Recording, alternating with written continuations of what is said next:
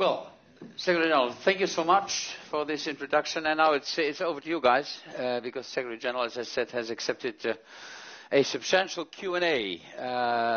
Stupid questions do not exist, as you know. Who is going to be the first and the courageous first? We go for ladies first. Please, go ahead. I was just wondering, as the world is changing and NATO has to adapt to different things with the climate change and the melting of the ice caps, does the Article 5 apply to that situation where all the member countries have to like work together to solve that issue, or what is your opinion on that? NATO is a military alliance, so NATO doesn't have the tools to address climate change.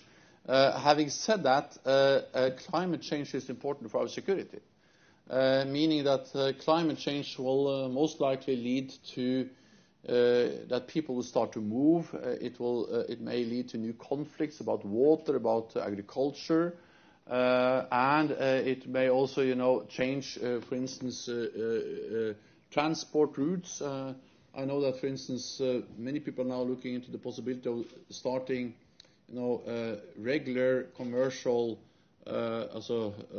ship sea links, or sea lanes of transportation from, for instance, Antwerp or Rotterdam to Asia, not through the Suez Canal or around Africa, but over the North Pole or the Northeast Passage. Because the ice is melting. So climate change has security consequences, and NATO has recognized that in what we call the strategic concept. But to address climate change is about how to reduce emissions, how to develop cleaner forms of energy, how to make sure that we are able to protect the rainforest and develop technologies which allow us to drive in cars which are not polluting and so on. It's important that NATO allies engage in that, but it's not for NATO to, in a way, develop windmills or clean energy, because we have other institutions and organizations for that. Yes, please. Thank you, Mr. Secretary General. I would like to ask a question, a very specific question, and it's about the tension between Turkey and Greece at the moment. And I would like to ask you, is it enough for NATO, the fact that both countries are members of NATO, is it enough for NATO in order for it to use it as a justification, as a justification for it not to take a clear stance on the issue when a country is breaching international law and is invading many times even within a day, is invading airspace and waters of another country member of NATO? Is it enough for NATO to use it as an excuse? Thank you very much.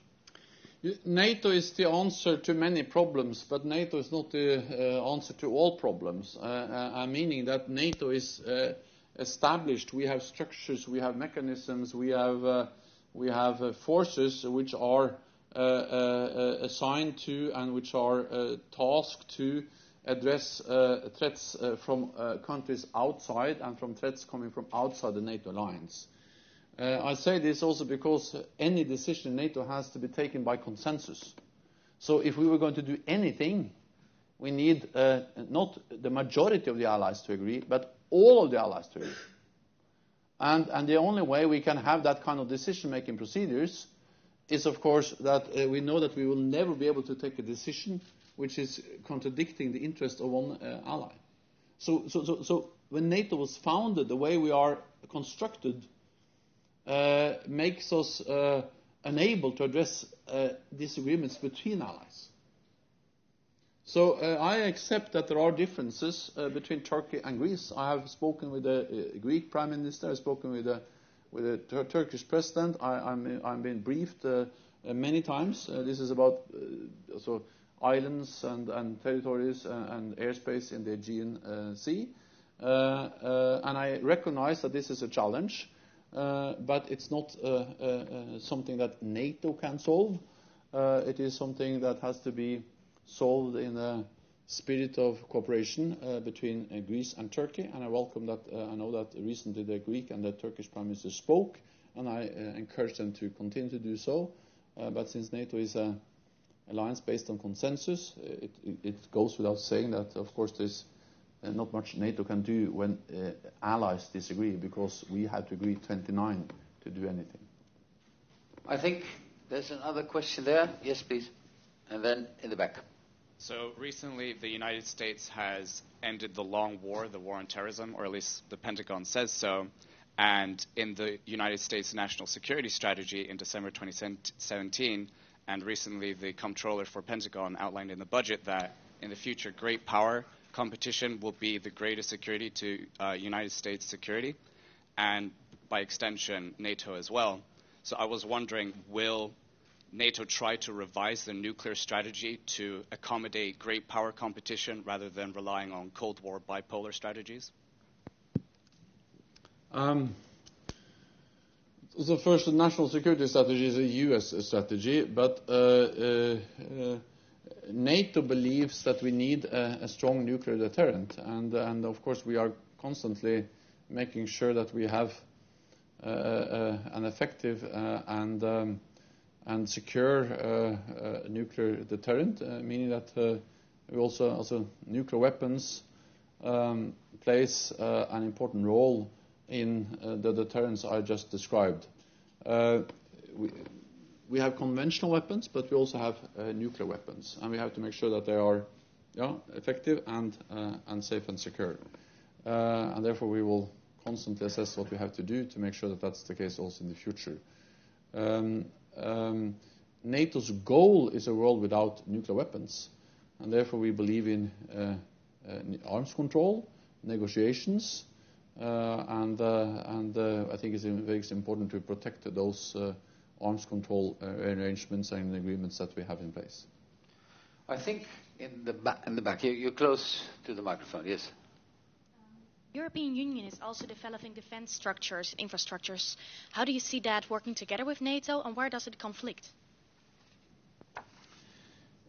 I welcome stronger EU efforts on defense, and we have to know that, we have to remember that the EU and NATO we have very much in common.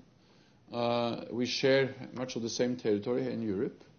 We share many of the same members, and more than 90%, actually 94% of the population living in the European Union, they live in a NATO country. So when NATO is strong, also the protection of European or EU members is strong.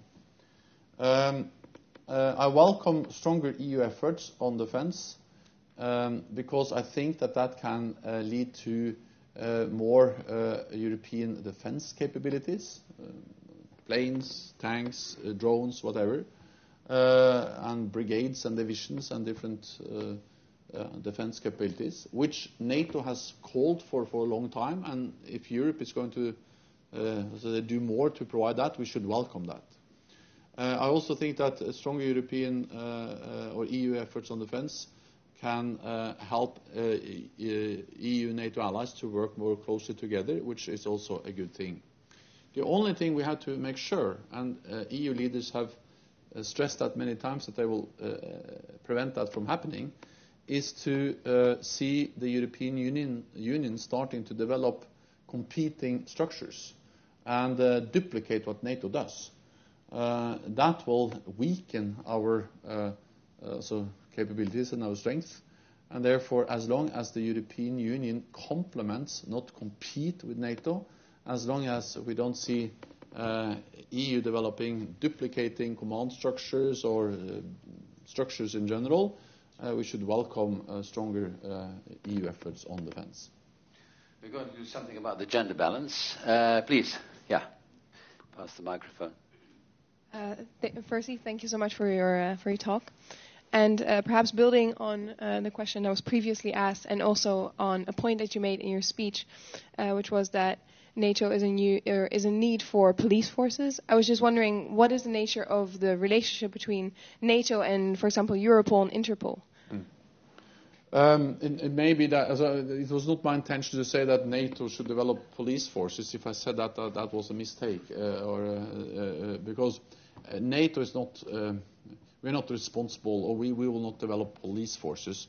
But of course, we work with allies and institutions. For instance, when it comes to exchange of intelligence, because we have so many threats, which requires partly military response and partly response from police. And I think I refer to the need to have police in the fight against terrorism. But those police forces will not be provided by NATO. They will be provided by NATO allies, but in their national capacities, or, for instance, by Europol.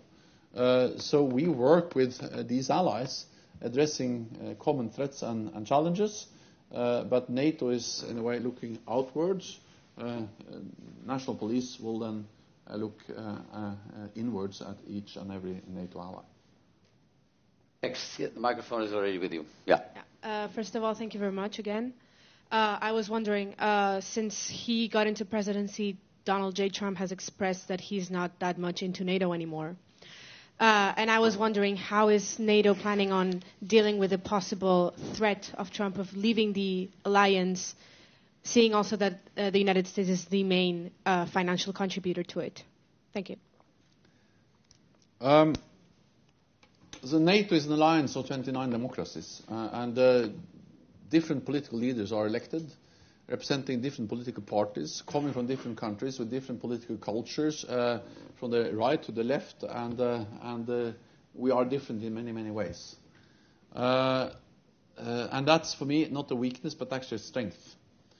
Because we have proven that despite those differences, we have always been able to unite against or around the core responsibility of NATO, that is to protect each other. And President Trump has clearly stated that he is committed to NATO. This has also been supported by his security team, Secretary Mattis, and all the other people surrounding him, which gives him advice on defense and security. But even more important than words and commitments and language on support or providing support for NATO is the fact that the United States actually now increases its military presence in Europe. After the Cold War ended, the US gradually reduced its presence. During the Cold War, the United States had 300,000 more or less troops in Europe. Then after the Cold War, it was gradually reduced to 60,000, 70,000. Now the United States, and the last US battle tank left Europe in December 2013. Now the US is back with not one battle tank, but with the armored brigade. They invest heavily in something the US called the European Deterrence Initiative. I think it's $5-6 billion for equipment, for training, for supplies, and for more military presence. And this is happening now. So actions speak louder than words. So not only has Donald Trump expressed his support to NATO, but he has also proven that by more spending, more presence, more exercises, more U.S. military personnel in Europe. And when I met President Trump in the White House last spring, he declared at the press conference that NATO, he said that NATO is obsolete, but NATO is not longer obsolete, he said. So that's a clear message. I'll go for one more in the back. I have tons of questions, so Secretary General, if you agree, I'll cluster a few. So first we go to the back there, the lady in the back, and then we come to the center. And I have two gentlemen here, and then later we'll see. Please. Thank you. I was wondering, what's your take on Finland joining NATO? Sorry? It's working. What you think of Finland joining NATO due to increased tension with Russia? Would Russia take that more as a threat, or that would clearly provide security to Finland? But would it be for NATO? Would it be actually beneficial or not. Okay, please. I'd like to ask you about 2% defense budget policy, and how do you see the trend after 2014, and what NATO itself can do against it? Thank you. And final question in this round. You both have a question? Okay, you get the opportunity. First yourself, and then you. Okay. Thank you. Først vil jeg takke deg så mye for at du kom hit I dag. I You beg your pardon? Yeah. That's a beautiful Norwegian language. I see. Yeah. You mentioned, with respect to the recent or to the developments in the Arctic, and also you mentioned how NATO has increased its presence in the east. My question is about NATO has a relatively small presence in the north, particularly Norway, and now after 20 years, there's finally a major operation or exercise, the Trident Juncture, is being held in Norway. And so what's the significance of this, and to what extent do you believe that NATO should increase its presence in Norway and Northern Europe in general? Please send the microphone, then final question in this round. Thank you for giving me the final question, and thank you for your talk as well. My question was originally going to be about EU-NATO cooperation, but now a little bit more specifically, we were told during a visit to the European External Action Service that occasionally intelligence sharing between NATO and the EU does not run as smoothly as it ideally would. For instance, in the case of Turkey and Cyprus, who are respectively a NATO and an EU member state, but not vice versa, their disagreement, politically speaking, hinders intelligence sharing on an institutional level. So a lot of different actions have to be taken by experts and ministers just to make sure that all member states of the both organizations have all the intelligence that they need. So how would you envision that being solved or working out on the longer term? Because that is obviously not ideal or sustainable. Secretary General, please. First on Finland, the answer is that that's for Finland to decide whether they want to join NATO or not. And if Finland decided to apply, then of course we would so assess that consider that application, and then it will be for 29 NATO allies to decide whether we would deem or consider Finland, as I say, qualified to become a NATO member. I think very much we will. Finland is a very advanced country, so I think that will not be a big issue. But the main issue is whether Finland would like to apply, and that's for Finland to decide. So far, Finland has clearly expressed that they appreciate very much a strong partnership. We work closely with Finland. We have exercises. We work with them in different ways, and Finland contributes to NATO missions and operations in Afghanistan and elsewhere, but Finland has clearly stated they are not interested in applying for a membership. The important message is that Russia or any other third country do not have a say in whether Finland should join or any other country should join NATO, because it is an absolute fundamental principle that each and every sovereign nation has the right to choose its own path. So the whole idea of big countries having some kind of right to decide what small neighbors can do, that's a very dangerous idea. So the idea of kind of spheres of influence around big countries, denying, for instance, Finland or Norway the right to join NATO, is violating fundamental principles when it comes to the sovereignty and the independence of all nations. Then the 2% spending. Well, we are moving in the right direction, meaning that when NATO allies back in 2014, after the illegal annexation of Crimea and the rise of Daesh, decided in September 2014 to stop the cuts and then gradually increase and then move towards spending 2% of GDP on defense within a decade, then actually we were only 3 nations meeting the 2% target. Now we are 8. And also those who are not at the 2% target, they have started to move. All allies have increased defense spending in real terms. So I'm not saying that everything is fine, but I'm saying that after years of decline in defense spending has started to increase. and we have turned the corner, and the picture is still mixed, but much better than it was just a couple of years ago.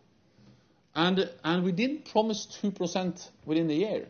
We promised 2% within the decade. And we are really moving in that direction. So we have it's a good start, what we have seen since 2014. Then on the Arctic, we used to say that in the high north we have low tensions.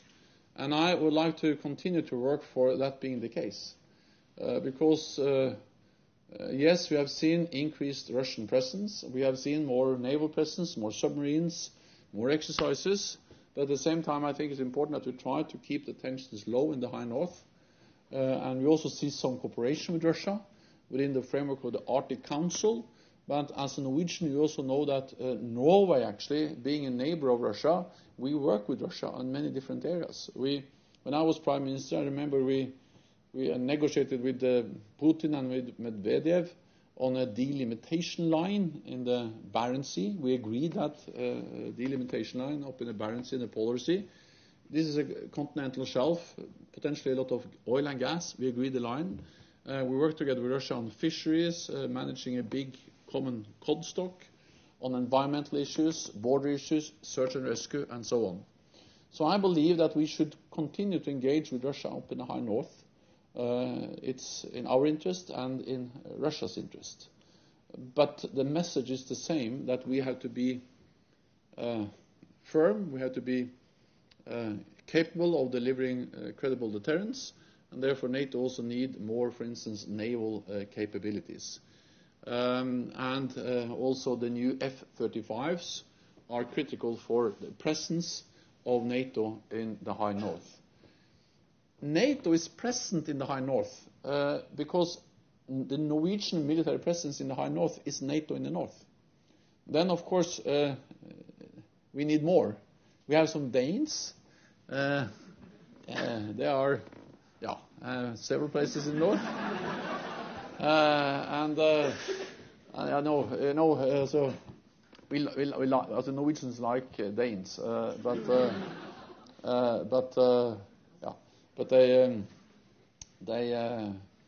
we were a joint kingdom for some years, and we have some kind of different views on that, how that was. And then of course we have Canada, United States, Great Britain, and we have all allies.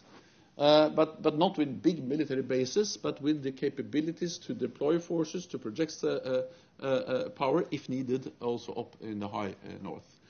Then it was this question about intelligence. No, there are some challenges, because there are, of course, some NATO... The majority of EU members are also NATO members. And many NATO members, actually the majority of the NATO members, are EU members. But not all EU members are NATO members, and not all NATO members are EU members. Please write that down. Yeah. You understand. So the thing is that you have Norway being member of NATO but not being member of EU. You have Austria or Finland, Sweden being member of EU but not member of NATO. And therefore there are some challenges related to, for instance, how to share in intelligence.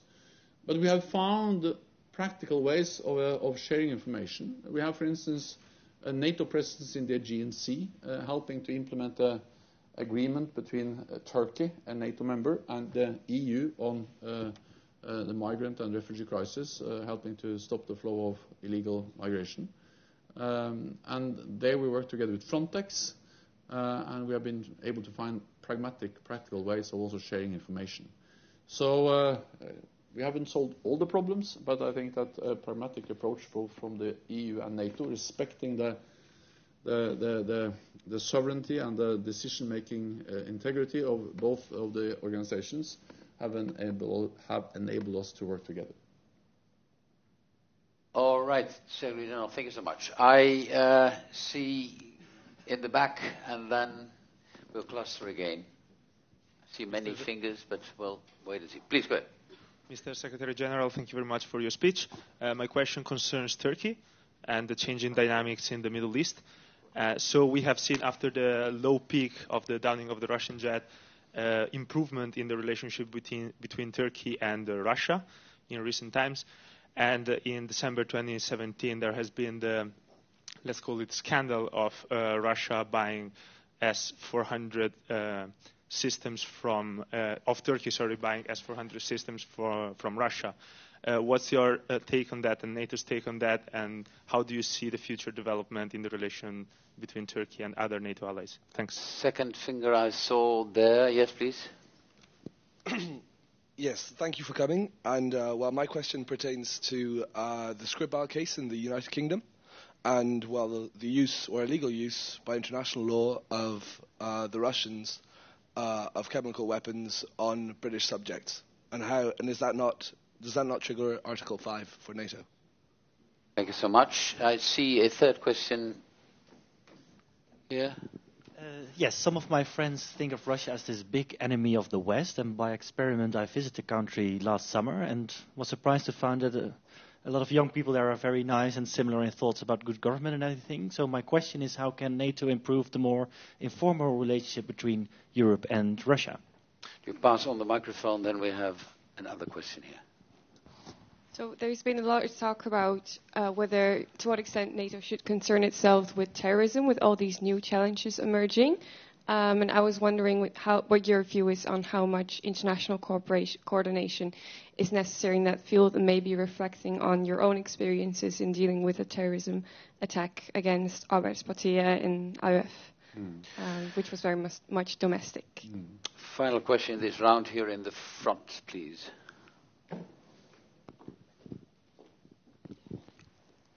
Thank you from my side as well, Secretary General. I'm wondering if you could tell us more about strategies of NATO against Russia's influencing strategies, which are apparently happening all over Europe. So, for example, the use of social bots and adverts on social media, or the funding of right-wing parties, because these are not necessarily physical military threats, but they could be on another level when they undermine trust and legitimacy of countries. Thank you. Thank you. Secretary General, please. Thank you. First, on Turkey. Turkey is an important ally because I think, I don't know if I already said that, but Turkey is important for NATO for several reasons, not least because of its geographic location, bordering Iraq and Syria, and it has been a key ally in the fight against Daesh, where we have used Turkish airports, infrastructure bases, to conduct airstrikes and other operations against Daesh. Turkey is also important because Turkey has suffered many terrorist attacks. No other NATO ally has suffered more terrorist attacks than Turkey, and of course Turkey has the right to address these legitimate security concerns. And what we have conveyed is that we expect that to be done in a measured way and in a proportionate way, and also in a way which is in accordance with the rule of law. And that's an issue which has been discussed many times with also the Turkish authorities. Then on the S-400, which is an air defense system, as you mentioned, that's a national decision.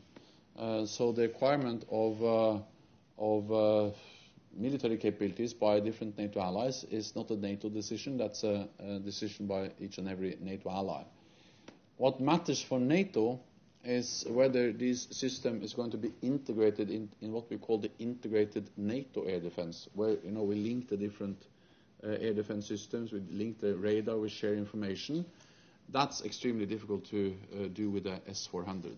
And it has also been clearly stated by Turkey that this is a system which they don't foresee integrated in the NATO integrated air defense system, and there's been no request for integration of the Turkish system into the NATO integrated air defense system. On the Skripal case, all NATO allies have strongly expressed support to the United Kingdom. We have reacted in a coordinated way. NATO allies, EU members expelled Russian officials after the use of a nerve agent in Salisbury. That's the first time a nerve agent has been used on NATO territory. And I live in Brussels, not far away from Flanders. And in Flanders, 100 years ago, we saw the horrific effects of chemical weapons, when chemical weapons were used in the First World War. And a few years after that, we had the first international ban on chemical weapons, and we also have now a convention on prohibition of chemical weapons. And one of the reasons why we reacted so strongly after the attack or the use of chemical weapon, nerve agent in Salisbury, but also after the use of chemical weapons in Syria, where 3 NATO allies conducted airstrikes against the Syrian chemical weapons facilities, was that we have to uphold the ban on chemical weapons and not accept that the use of chemical weapons is normalized or accepted. NATO has to respond in the proportionate way and a measured way. And it's serious what happened in Salisbury, but it's not an attack or an incident which requires Article 5. We have to remember that we have invoked Article 5 only once, and that was after the 9/11 attack where thousands of people were killed in the United States. We don't trigger Article 5 every time there are serious incidents or that kind of attacks, as we, for instance, have seen in Salisbury. But we will continue to provide support to the United Kingdom, and we will continue to support the ban on chemical weapons, and that's also the reason why we take so seriously what happened in Syria. Then on Russia, I think that first of all, I think it is important to convey that when we criticize Russia for their behavior in Ukraine or their support to the Assad regime or their development of nuclear weapons or whatever we criticize them for, it's important to underline that we criticize the policies of the Russian government. We don't criticize the people of Russia.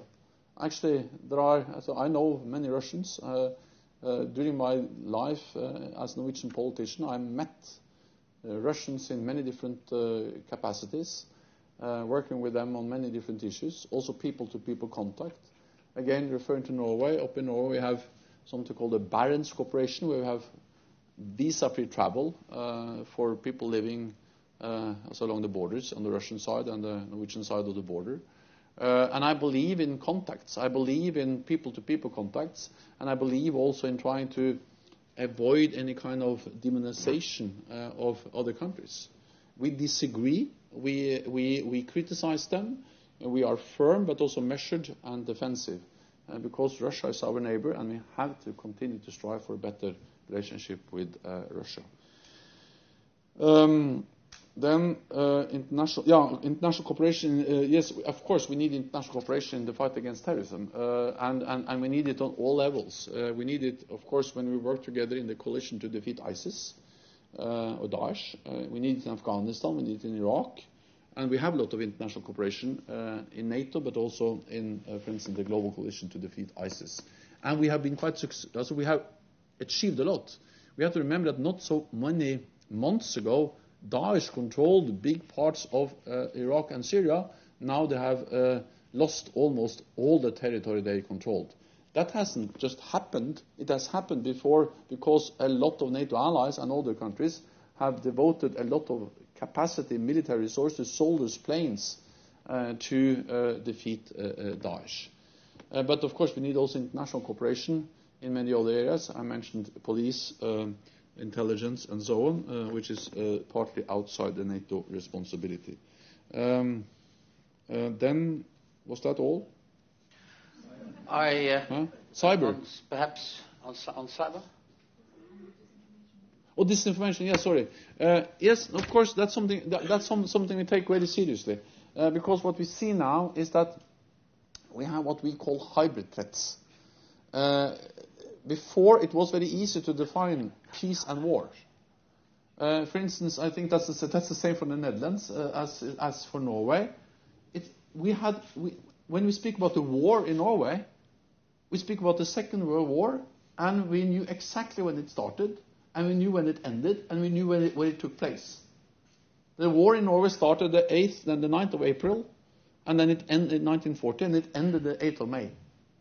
And then Norway, Denmark, Netherlands, we were part of that war. Sweden and Switzerland was not. So it was very clear that the difference between peace and war. Now the problem is with hybrid threats, is that it's a much more blurred line between peace and war. It's hard to say.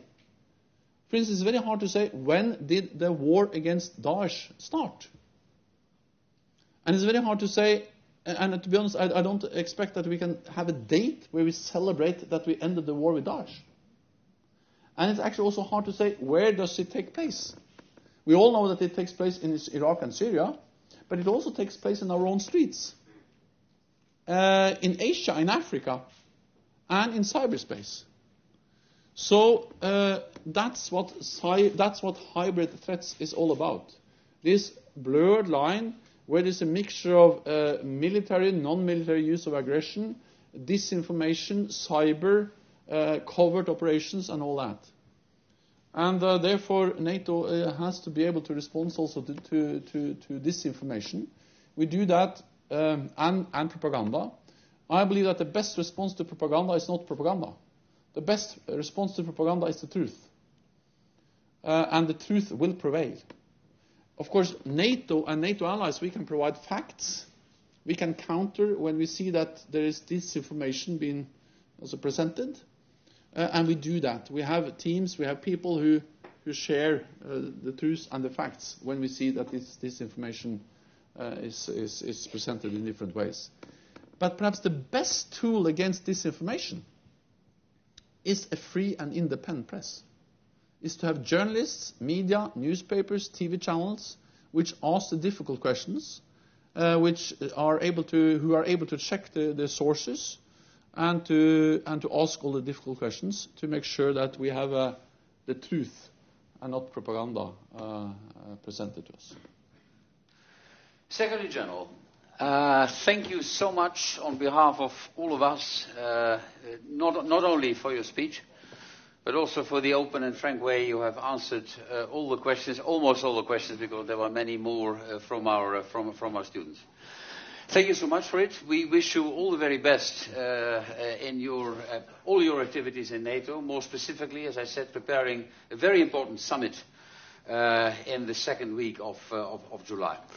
Secretary General, I'm going to give you a small token of our appreciation, remembering cufflinks of Leiden University, remembering that when President George W. Bush gave me cufflinks, he said, Secretary General, here are cufflinks, but I don't want to see them on eBay in a few days.